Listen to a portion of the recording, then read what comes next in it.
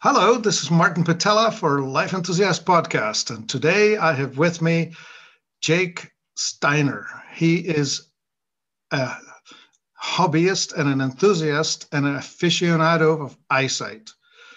Jake shares with me that he does not have to make a living telling people what he's going to be telling us today, which is fantastic because there's no money interest. He can actually tell you the truth because he doesn't care.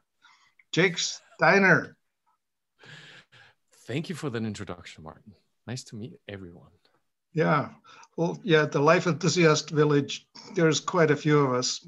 We have a 20-year history and tens of thousands of people who have come by here. We've had listeners from 190 out of the 195 countries. And Nice. we're good. So today being a day of explaining what we can do with eyesight, uh, this is for people who are willing to explore seeing better, right? That's correct. It's the very, very short version is if you wear glasses, if your vision isn't perfect, if you have kids whose vision is compromised, ignoring your eyesight is an amazing fallacy that I'm observing humans are going through because there's no pain associated with it, right? Like, so you try to eat better and you try to be in better shape and you try to lose weight and you try to exercise. But as long as there's a quick fix, a thing you can stick in front of your eyes to in the morning to see better, you ignore it. And it is so integral to your entire well-being and it's so entirely fixable, but people just trust the optometrist saying you have a genetic defect and so you have to wear these things in front of your face. And I'm basically here to say that that is not true. That is a big, bold, ballsy statement. I like that. Well, and you said I'm an enthusiast, and I've been doing this also for just about 20 years. And we have the largest online community of people dealing with eyesight. The website had like 1.2 million regular visitors this year. It is a big community of people that have realized this. And I grew up with glasses, right? Like in my early teens, I got glasses. It began a real shift in who I was in hindsight. Like I stopped playing team sports. I became afraid of the ball, right? Like so soccer or basketball, whatever the sport became What a was your no-go for vision me. specifically? Just short-sightedness. Like Yeah. most Like kids, how, you how, know, just how many diopters? -5 ultimately. So you couldn't see really much at all without the glasses on, right? Nothing. I couldn't find my glasses without them. Ultimately, right? Like it started as -1, -1.5, and just every year it went up a little bit. Right. I know a lot of people who are like that. And it's awesome that, I mean, looking at you, right? Like this is straight, no operation, no nothing other than the process that you're about to describe, and you're where you are now, right? Yeah, absolutely. I don't need glasses. Nobody needs glasses. Absolutely nobody needs glasses. Okay, I'm Uh, taking these off you, then. you okay? That's a slightly different thing. I mean, for short-sightedness, if you started wearing glasses in your teens, you weren't born needing glasses, but at some point you started wearing glasses, there is no defect, right? Like it started as one issue that was environmental, and then it became a problem because of the lens treatment. It's $100 billion a year industry selling you the subscription to lenses. So they Right. have a huge interest in not Yeah. letting Yeah, basic biology out. let's unpack it in just a moment. I just want to explain to people what this is for and what this not for, just in case they want to bail early.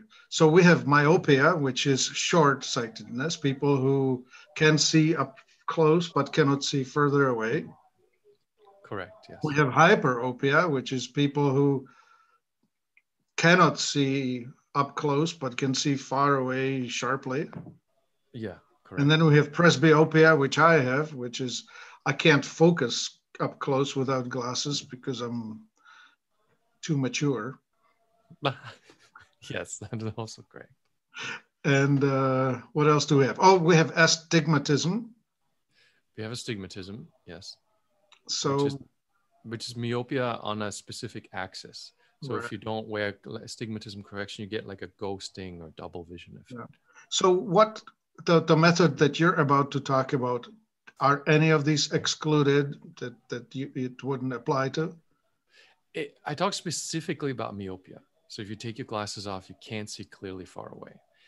Hyperopia, similar story. The same piece of the vision biology applies. Presbyopia is a little bit of a different thing. We can chat about it. Glasses can maybe be preventable there, but it is a different cause. Well, I've been fighting and exercising my eyeballs as much as I can, and I but I need some magnification to see up close. Like when I'm looking at a computer screen, as I'm doing right now, uh, it becomes fuzzy when I take this off. Yeah, the lens hardens, so the Yeah. focusing muscle, the ciliary muscle, can't shape the lens as much, so you don't get as good of a close-up vision. That is a fact of increasing maturity. All right. So especially people who have myopia or astigmatism, let's make sure that they stay on the call and listen hard. Okay. All right. So you said it beautifully. You said there is a billion something dollar industry. It's a racket. $100 billion a year. And it's a racket because they're charging you what, $200 for lenses you can buy for $2.50. Exactly. That is exactly correct. And literally exactly correct. Like I have the wholesale pricing sheets for all kinds of brands, what the optometrist pays uh, on the outside. I mean, if you're getting their super fancy stuff, is maybe $5 their cost. Those would be the high index super light lenses. Yeah, with all the coatings and everything else and the brand name, it's still just single digit dollars. So when they're crying to you, oh, well, I can give you 10% off, then they have overhead, right? Like whatever the shop costs, whatever employees cost and insurance and everything else, certainly there's cost, but it's not the clear curved piece of plastic that they're calling prescriptions. Right. Yeah, we don't want to deny their livelihood to professionals who provide valuable service. And I suppose an optometrist or maybe ophthalmologist would be useful to help you deal with more complicated things like detached retina or something complicated like that, right? Absolutely. If there's Western medicine is really good at acute problems, right? Like if blood is gushing out of your body, if your retina is detaching, fantastic solutions. It's the long term, there's a thing going on that is not killing you at the moment, that there's a symptom treatment for where they can just address the symptom. They're not as great as that. And in general, an optometrist can absolutely help you. Like what we're going to talk about, there are helpful, friendly optometrists that give you glasses that are useful for you. That's perfectly fine. My concern is when you walk in there and you go, what's wrong with me? And they say, oh, it's something genetic. Nothing can be done about it. Buy these glasses, wear them all the time. That's what I'm fighting against, because it's somewhere between a lie and just ignorance. Yeah, well, for to a guy on who's not knowing something, his livelihood depends, he'll fight hard to not know it. Yes, absolutely. Absolutely. And when we were smaller many years ago, I got a lot of pushback, and now they're just quiet and ignore us. All right. But yeah. So we're actually developing a larger problem because we are switching to a society that's got a lot of small screens that people stare at from early on, right? Like a hunter-gatherer would have his eyeballs exercised by switching from up close to far and scanning objects near far and far, and that's not happening here, right? Like we spend what, half of our time staring at a little screen? Possibly more. Kids now are incredibly addicted to these things. Just all the stories I hear from parents in schools and kids hiding phones and sneaking phones, and just the distance, right? Like the smaller the screen, the closer you're going to hold it to have an immersive experience. And just really briefly, the way the biology works, there's a lens in the front of your eyeball, and there's the retina that receives the light signal and starts processing it in the back. Yeah, so the lens in the front and the retina in the back, and the lens's job is to focus the light on the retina in the back. And the lens is flexible, like it shapes itself. And the way it's shaped is a circular muscle around that lens. And the closer you look at something, the tighter that, it's called the ciliary muscle, It has gets. to go from flat to steeper and steeper and steeper, right? Yeah, correct. And by design, of course, it's intended to be flat most of the time, right? The muscle is relaxed. And then you look at something closer, and at 6 meters, it's still completely relaxed. And then the closer you get, the tighter the muscle gets. Doesn't have a feedback mechanism, right? As far as pain goes. So it doesn't tell you when it's tight for too long or when you're over stimulating it. And this extended close distance causes the muscle to spasm eventually. Right. So This when you this look at, reminds. Sorry, I keep interrupting, but no, it's this fine. reminds me of me being asked to stand on my tippy toes for an hour or two. Right. There comes a time when I start shaking uncontrollably because the muscle goes into a cramp. Yeah, and that's exactly what happens. That muscle just doesn't fully relax if you do this for many hours at a time. And then what happens is it keeps the lens stuck in some level of close-up mode. So when you look at a distance, you don't get clear distance vision, but not because of a genetic defect, but just that muscle is stuck. And by the way, I have a big challenge with all the stuff on the internet proclaiming all kinds of things, especially when it comes to health. Scholar.google.com is my favorite research website. Pseudomyopia and NITM, near-induced transient myopia, are the two terms to type into Google Scholar. Tens of thousands of clinical research references there, showing clearly that science knows that this focusing muscle spasm is the beginning of myopia. So when you go to the optometrist, especially with a kid, and the optometrist says very mild myopia, just started, blah, and you ask, what is it? And they say it's genetic. It's not. It's called pseudomyopia, completely clearly explained by clinical science, not Okay. a question mark. Right? So I guess the progression, as you outlined, that they start you off with 1.0, and next year you get 1.5, and then you, and so on. How is that? Is it because the cramp or the contraction is just simply getting worse as time goes? No, this is really interesting, actually, and called lens-induced myopia. And I point this out because I want to, when somebody goes, it sounds too much like a conspiracy, right? Like, how am I saying that every optometrist is lying to you? That sounds incredibly far-fetched. So if you go to Google Scholar and you see tens of thousands of references to pseudomyopia, you realize there is not an unknown genetic defect, right? Like, it's really important to be able to make the distinction of, it's not just a guy on the internet saying they're lying. All right. It's well known. So then the second part that happens is when they give you lenses, the lens moves the light further back in your eye. So it compensates for the muscle spasm. So the lens basically hides the true problem, which is the muscle spasm, and just moves the light further back. Your eye is a second mechanism for focus, and that is the length of the eyeball. They call it the axial length. It continually adjusts, and there's a complex mechanism in the eyeball that gives it a self-reference. It's between the rods and cones, and the way you perceive green light and red light continues changing the shape of the eyeball to calibrate it, right? Because the eyeball is never perfect. It's a liquid-filled sac, basically. So it always needs to adjust itself. That adjustment, when you put a lens in front of it, the lens causes something called hyperopic defocus, where some of the light focuses behind the retina. And that exact mechanism tells the eyeball, I'm the wrong length. So the lens is creating a signal that says, I'm too short. So then the eyeball elongates relatively slowly. So it takes about a year for it to go a third of a millimeter, and a third of a millimeter is about 1 diopter. So in a normal case, if you're wearing your glasses all the time, you're wearing them a lot, every year you might get as much as a diopter increase, just because a perfectly healthy eyeball is adjusting to this stimulus from the lens. And that's how the optometrist gets the recurring subscription revenue of you buying stronger and stronger glasses. All right.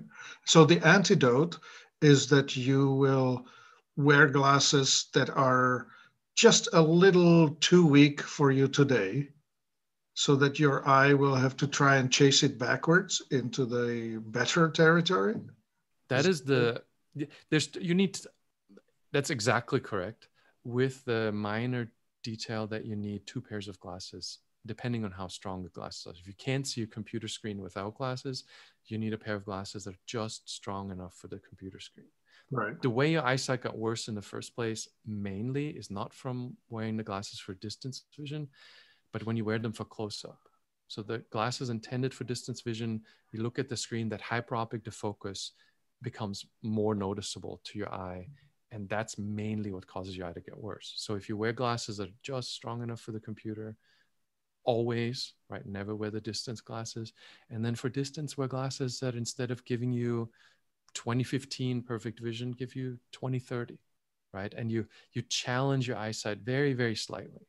Not throwing away your glasses, not doing anything extreme. Just basically what you're saying is you're slowly walking backwards those diopters. All right. So I guess it's still safe to drive with a 20/30 vision, right? That's legal.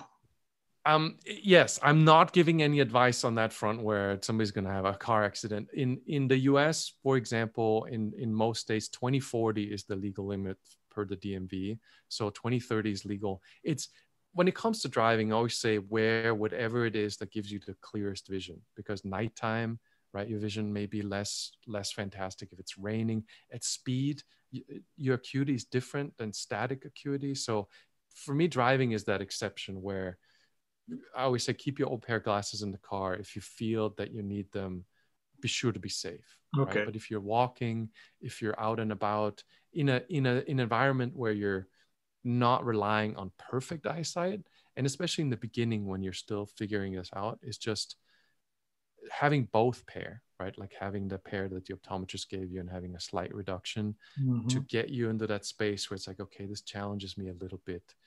And what would getting familiar with it. Sorry, and what would you call a slight difference or slight reduction? Like between a 4 and 5 kind of thing? It depends, right? If you haven't gotten new glasses in 10 years, then those glasses may already be quote unquote weaker because your eyeball may have adjusted in length. If they're recent glasses that you've got from the optometrist, it's very likely that you're overcorrected by as much as a diopter.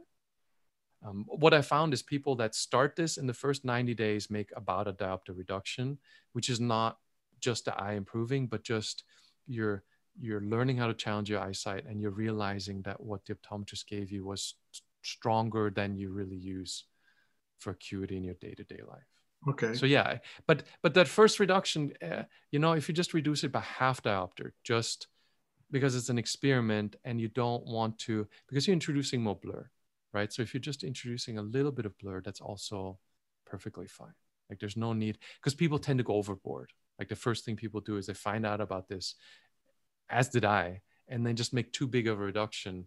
And now you can't recognize facial expressions, little details, people across the street. And then it's your quality of life. Yeah. Yeah. That's okay. Got it. Don't try to break the world record in the quickest recovery. Yeah, exactly. And it takes, speaking of it, the average rate of improvement, and this is talking about tens of thousands of people for the last 20 years, is about just a little bit under a diopter a year. So 3 to 4 months, you can make a quarter diopter reduction on average, right? In the beginning, it's faster, but after that, that's about average. So it's unlikely that you can just throw away your glasses in a month or 6 months or whatever internet claims are about. It's a very gradual, your eyeball readjusts itself progress. Okay.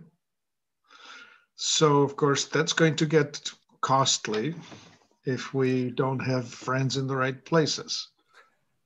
If you're not getting wholesale $2 prices for lenses. So how do you do that? Or do you share that with people on the forum? How do you help people with this? Buy glasses online. There's a bazillion lens shops. Like in the US, a lot of people use a place called Zenni. For $20, you're getting things that the optometrist charges $200 for. So it's still not, I wouldn't call it cheap, but it's in an affordable range. Me personally, I've always, my thing is always bring coffee and donuts to a susceptible optometrist shop in the late morning and work out a deal, right? Like if you find somebody who's supportive, it depends on the country, it depends on the individual. I always say, hey, glasses give me a headache. When I work on the computer, will give me lower ones. That's kind of my fishing question. If they say, yeah, sure, then that's my shop. And then realizing the overhead, realizing the cost, I've always made some kind of agreement, and that's worked for me. But now I started this 20 years ago, and now a lot of people just buy online, 15, 20, $25. Okay. They're good So for you 3 to have 4 months. so you have like three pairs of glasses or something like that, and you just alternate by situation. Yeah. And you just Needed. every 3 to 4 months, you're stepping it down a little bit. Okay. Okay. So what is a person that has different eyes, right? Like one is a 2 and the other one is a 3. What do they do? And this is why this simple idea starts getting a little bit more involved. Like the website has like 1,200 some odd articles I've written over the years, where there's so many little detail scenarios, like what I refer to as diopter ratio, when one eye is stronger than the other. And that starts with something called ocular dominance. Everybody has a stronger eye and a weak eye, quote unquote. It's just part of how your visual system handles focusing and movement and 3D space. So your eyes don't see exactly the same. But when you go to the optometrist, they correct your vision like one eye is weaker, where it's just naturally that way. So they introduce this ratio change that over time can grow larger, depending on who the optometrist is and depending on how you answer sitting in a dark room. Is this better? Is this better? Slowly over time increases. So little details there, and there's a million of them. Of the first reduction, just ignore that difference and just reduce both sides the same. So if you're -3 and -4, right, you go down to a -2.5 and -3.5. Keep that difference so you're not introducing a change in how you see your environment, right? Keeping it as simple as possible. And when your eyes adjust to that, and then you can see as well as you could before, eventually you just go a quarter diopter lower in the stronger side. And then it takes a little bit longer to adjust to that. But eventually you can get rid of this ratio the same way that it was created in the first place, just by very slowly reducing it over time. Okay. So slowly. Is the astigmatism problem similar to this, or is that a more complicated thing? It's very similar. Real astigmatism exists, like if your corneal surface is uneven to a degree that your visual cortex can't compensate for it, it's exceedingly rare. The problem is when you're sitting in a dark room at the optometrist shop, they introduce cylinder correction that fixes astigmatism. And if in that moment you don't say, no, that's not better, they might leave it on. And there you go, you have astigmatism. And eventually your eye adopts to this, and now you need it, right? But you can reduce it. And again, here, why the website is so extensive is you reduce it for your close-up first. You don't use astigmatism correction at 3 meter or less distance, or a lot less, right? So a ghosting or double vision from astigmatism that's noticeable at a distance may not be noticeable when you're reading a book, right? So you reduce the astigmatism for close-up first, and when you find that any small amount of ghosting is gone, then you introduce that reduction for distance.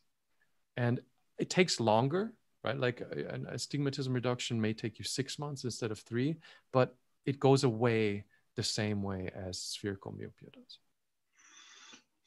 Okay, so your eyes are fine, right? Like your eyes are fine. They're doing their job if you let them. I mean, I know people who complain of headaches in front of screens and this double vision, and they get the correction and they feel better, or they don't get the visual stress that they would have, right? Absolutely. And for sure, there are situations where you need correction for your eyesight. It is just a lot less common than what we're being sold. All right. Like I had astigmatism. I had over a diopter of astigmatism. I don't have it now. And I collect success stories, and we have a Facebook group that's fairly large now, and I do a little podcast. Very commonly, people have astigmatism around a diopter or so that eventually is just gone. Right? Like it's very, very uncommon. It happens, especially if you have no spherical myopia or very, very low, like in the 1 diopter range, but you have a bunch of astigmatism. Like you have 2+ diopters of astigmatism. There's maybe something going on. And then in those cases, like people have gone to the ophthalmologist and they get something called a corneal topography that checks your cornea, where there is an actual issue, and yes, you need glasses for it. But it's just, that's very uncommon. Right? Not as common. Okay.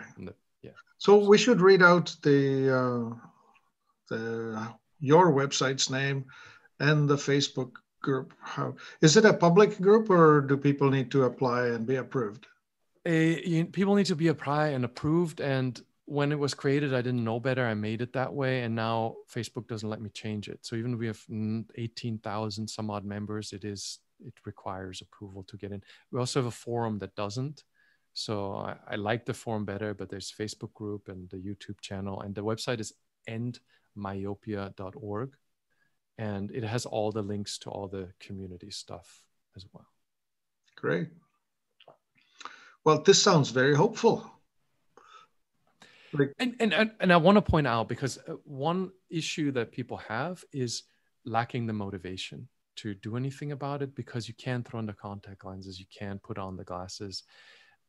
We don't realize how much it's empowering and how much it improves your quality of life to not be dependent on these things, right? Like I used to think that I can't do sports, right? I paraglide and kite surf now because I found that my motor control skills are better than I thought, because I have good peripheral vision that you don't have with glasses, right? Like there's so many nuances. I thought I was a huge introvert and that I don't like talking to people, but it was just the way you move your eyes instead of moving your neck when you wear glasses makes you seem somewhat antisocial, right? Like when you walk, you look at the ground because you don't have peripheral vision. So your physical expression of yourself is significantly different as a lens wearer, and the way people perceive you and the way you end up perceiving yourself and how you interact with the world it's very much affected by your lens wear.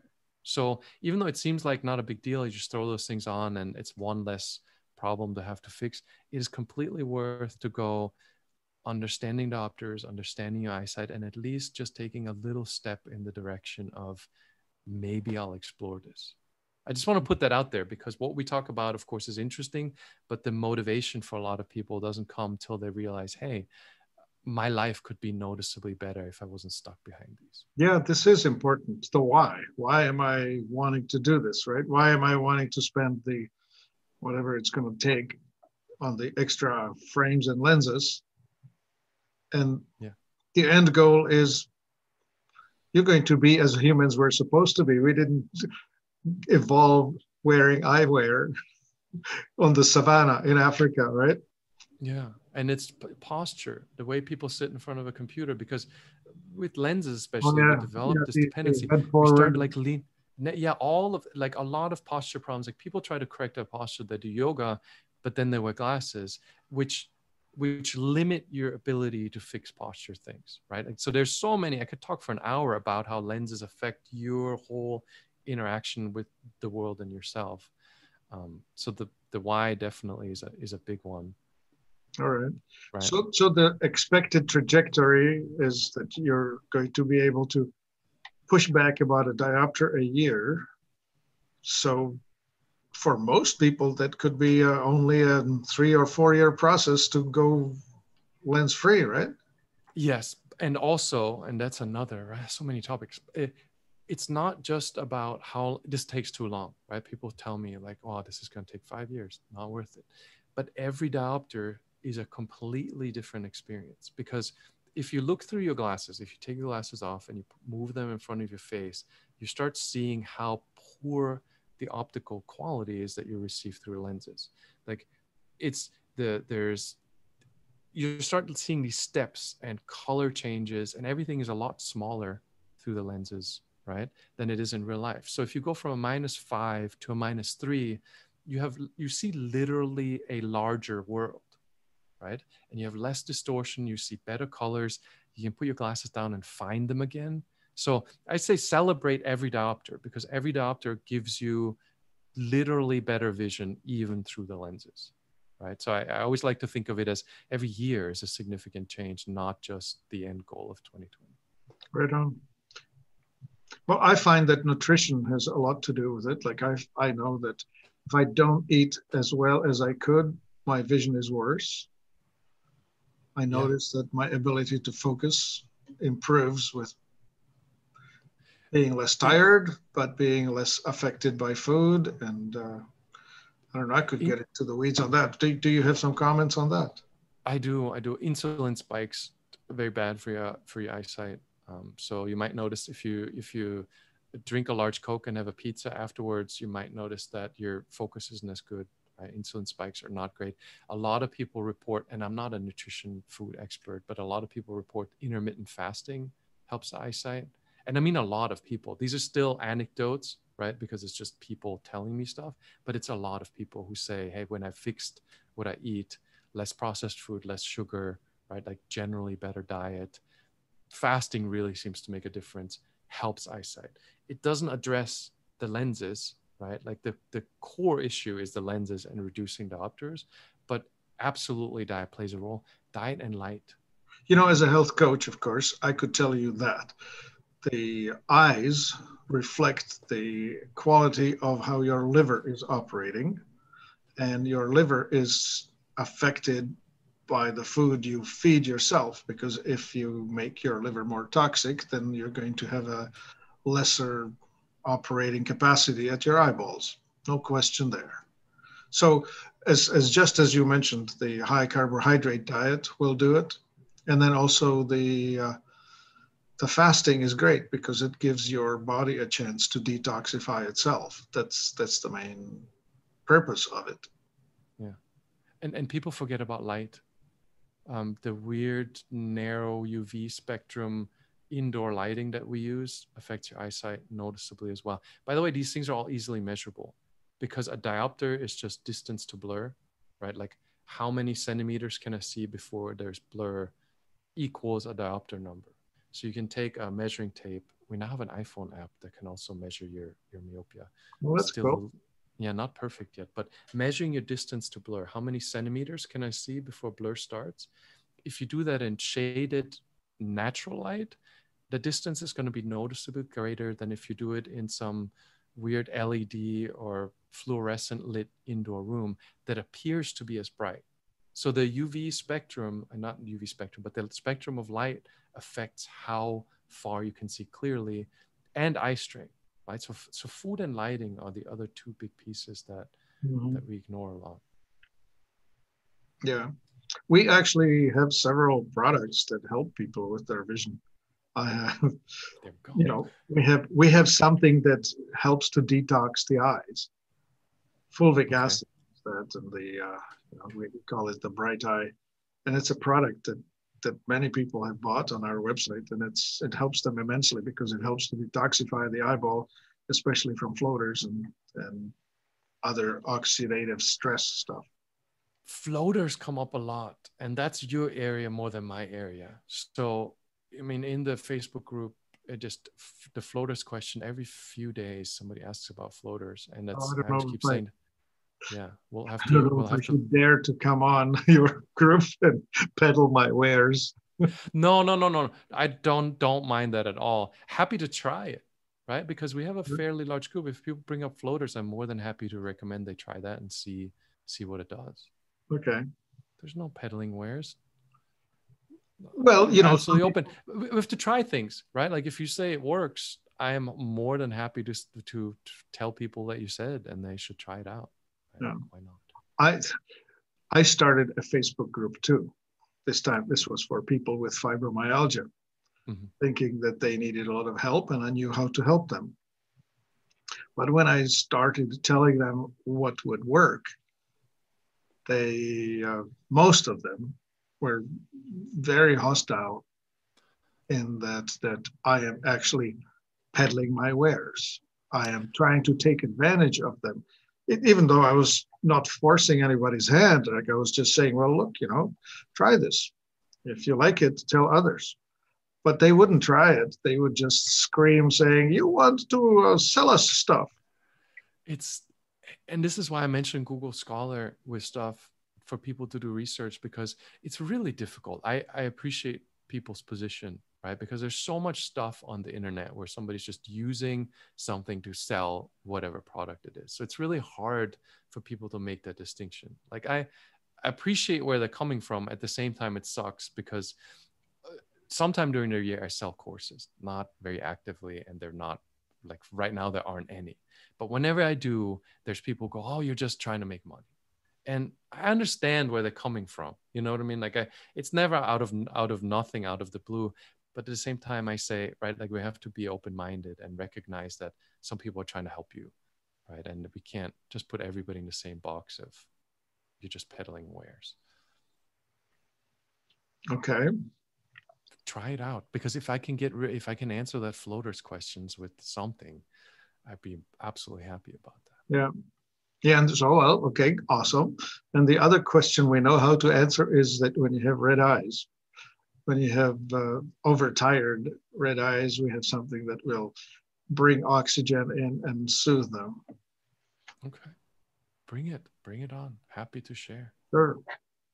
And the funny part is that it's not crazy priced. Oh, well, that's even so better. Good. We'll Awesome. try and help your people too. So what did I not ask? What did I miss that you should be saying? It's a long topic. I think that is a good introduction, maybe, especially the why part and the way to research whether it's true and that you're not genetically defective. Kids is a big thing, maybe. iPads are not babysitters, and your kids might be incredibly addicted to those screens, and you might be setting a bad example by also using screens too much. So like recognizing the addiction to the screen and not blaming yourself, but just going, what else can I do with my life that doesn't involve scrolling through a Facebook feed is maybe on the side worth considering. So the antidote to that is really getting away from the screen, right? 100%. And that's a different topic. That's not me, but I get so much email from parents that I wasn't getting 10 years ago that all boils down to parents figured out that an iPad is a babysitter, right? And when you put an iPad in front of a 2-year-old, by the time the 2-year-old is 3, can't see perfectly, goes to the optometrist, gets glasses at 4 or 5, and young kids with glasses, the eyeball elongation happens very quickly. So it can be a dramatic thing, and it will affect the child's quality of life significantly. And I always say, if a child is holding a screen, that is a no-no. You might as well just give them coffee and vodka at that point. So the gifts that a parent can give to the child, because this is a big gift, right? The gift of uncorrected vision is that's a lifelong gift. Or the other way is, if you allow it to go sideways, you're actually stealing from your children the future that they might have had. Yeah. I have a 5-year-old, and one of the first words he learned was scooch back. It's funny and terrible, but because we let him watch movies, but the distance is key, right? Like 6 meters, your ciliary muscle is relaxed. He was never allowed to hold a phone. People give him a phone, I shout at the people. Oh, like sorry. So to have a large enough screen. Yeah. That's. Do I need 6 meters? Whole 6 meters? Yeah, ideally. That's 20 feet. Yeah, that's across a large room. Yeah, ideally. But okay, fine. Watch TV, but no handheld. A kid holding a device is a no-no. All right. Like for school, it's necessary, blah, etc. The distance is super key, but for entertainment, and that's, again, like now we're getting into the weeds because that's not really my area. But if your child has vision problems and your child gets to hold and play with an iPad, that's why, right? And it's going to get a lot worse if the child gets glasses. Well, it's important. I was not long ago was reading my father's bio that he wrote. He's no longer alive, And I'm reading his bio that he wrote and saved for whoever wants to read it. And there he's talking about how at age 14 or 15, he had to give up hockey that he loved because his vision wasn't up to it, and the glasses, that there was no peripheral vision. And so the thing that was left for him was running. So he became a sprinter because he was into sports, but he had to give up team sports. Yeah, I played water polo. I loved water polo, and I got glasses, and they got stronger and stronger to the point where the ball was just a yellow blur, and I taught myself how to catch the center of the yellow blur. And then it got to the point where I couldn't recognize teammates, and that was the end of it.